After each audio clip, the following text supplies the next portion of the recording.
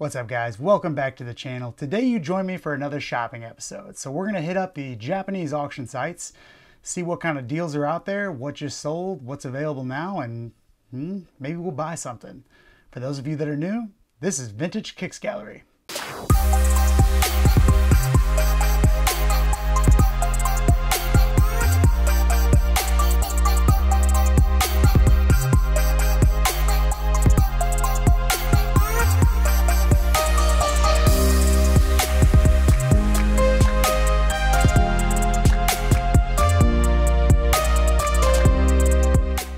All right, first up we have a very tempting offering because not only are they amazing, but they're also my size. And that is a pair of 1989 Fire Red OG Jordan 4s.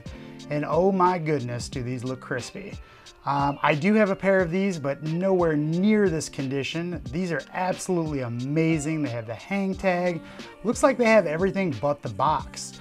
As I go through these pictures, I'm salivating, literally. I want these so bad. I mean, look at these pictures. They're just phenomenal. If they had the box, who knows what these things would sell for, but currently, they've got 3 days left and they're only at 118 bucks. Now, I don't expect them to go anywhere near that, but if they go for, well, I'm not gonna tell you how much.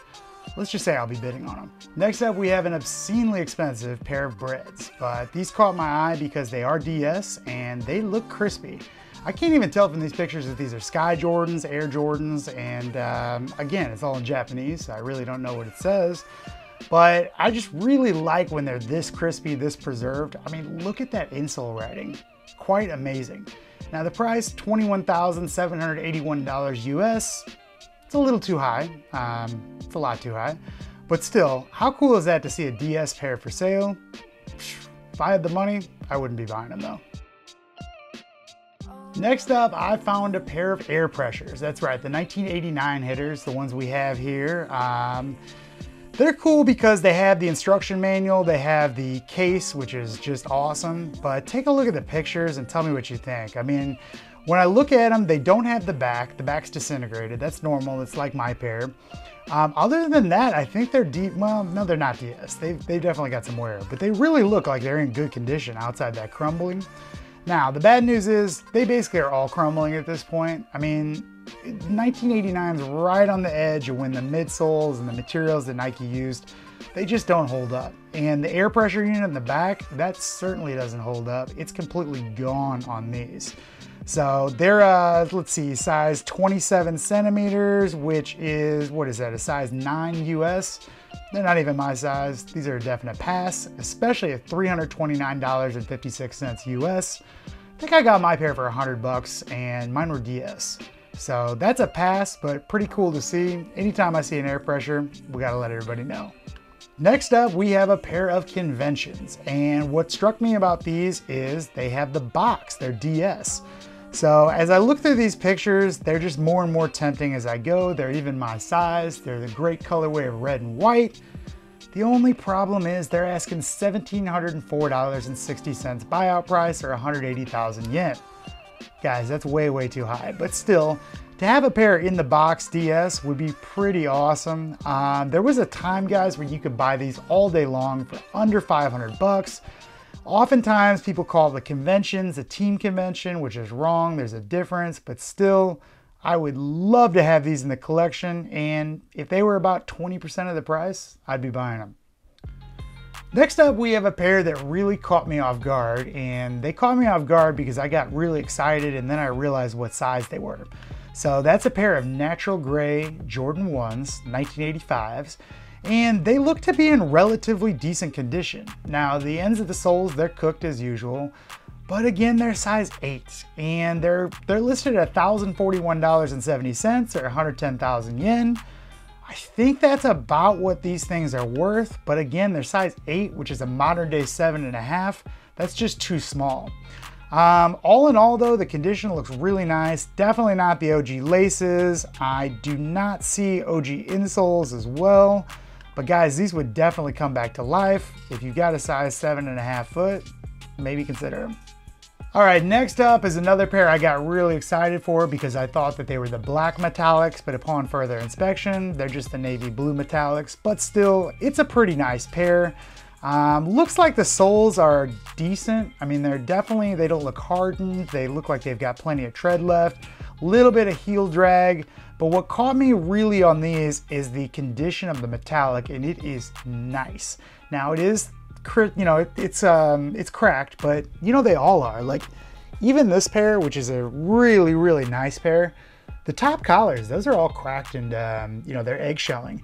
So you don't even want to breathe on these things wrong. You don't want to look at them wrong because they just fall apart.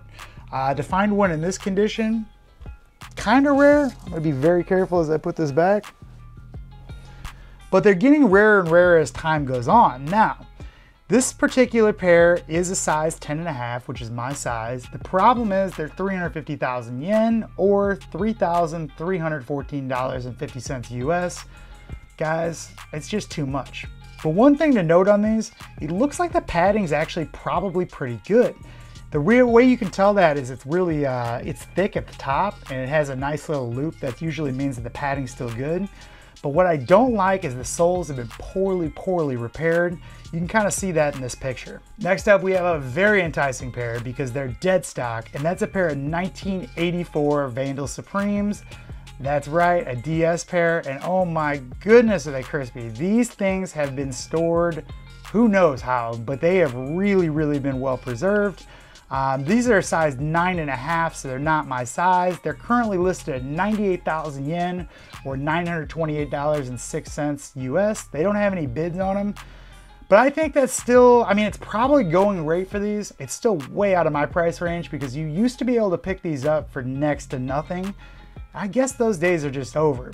Next up, we have a book. I know it's not a pair of sneakers, but I'd really like to have this. I've seen these pop up a few times. It's cool because it looks like these have some weathered 85s in there. I see some black toes, I see some Royals. Looks pretty cool. I even see New Balances in here. So it looks like there's a little bit of everything from, let's see what years this covers. 80s and 90s, that's definitely my wheelhouse. It's only $14.21, but it does have a bid. Who knows what it'll go for. If it goes for under like 30 bucks US, I'll probably be buying this, to be honest with you. It's just too cool to pass up.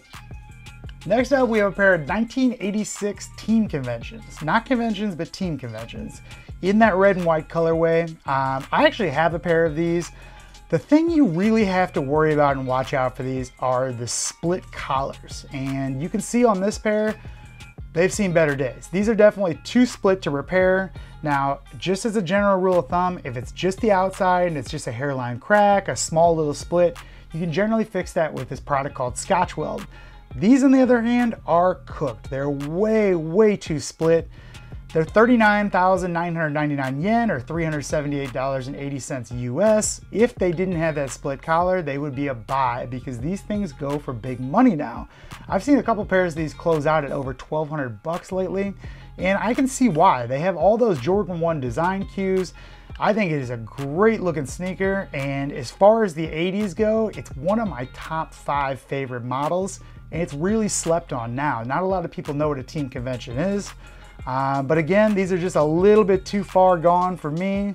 I'm gonna pass. Next up, we have a pair of 1987 Air Force 2 highs, and these are cool because of the colorway. We've got a white, blue, and yellow, and guys, these look awesome. I believe their size, let's see, they're size 9 US, so way too small to fit me, but I actually think these would be wearable if they would be my size.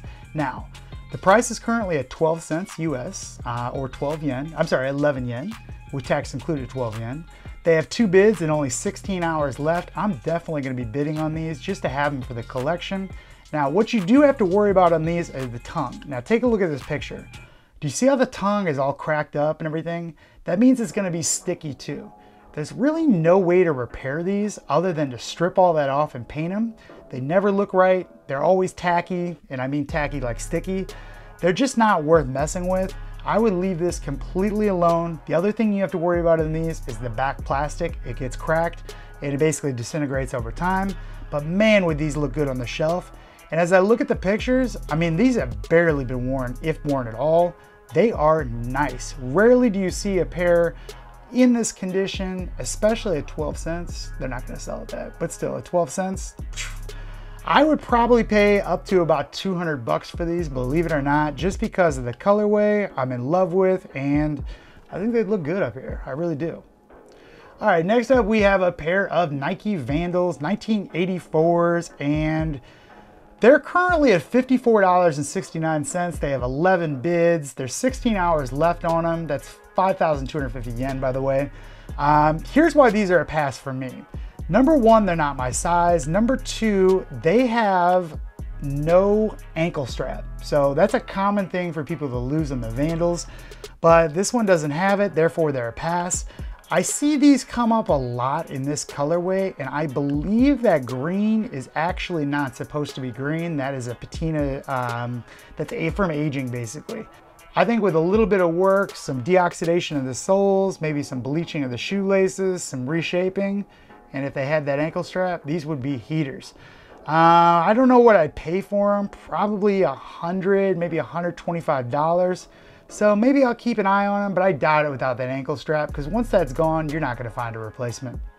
Well, that's gonna do it for this episode of Shopping in Japan. And this time I'm gonna put the links for everything in the description below. So if you're actually interested in any of this stuff, go ahead, check it out. I'm gonna put the links through Buy, which is a proxy service. I've used them before. They're okay. But if you get anything, please let me know. I'm really curious to see if this helps anybody out.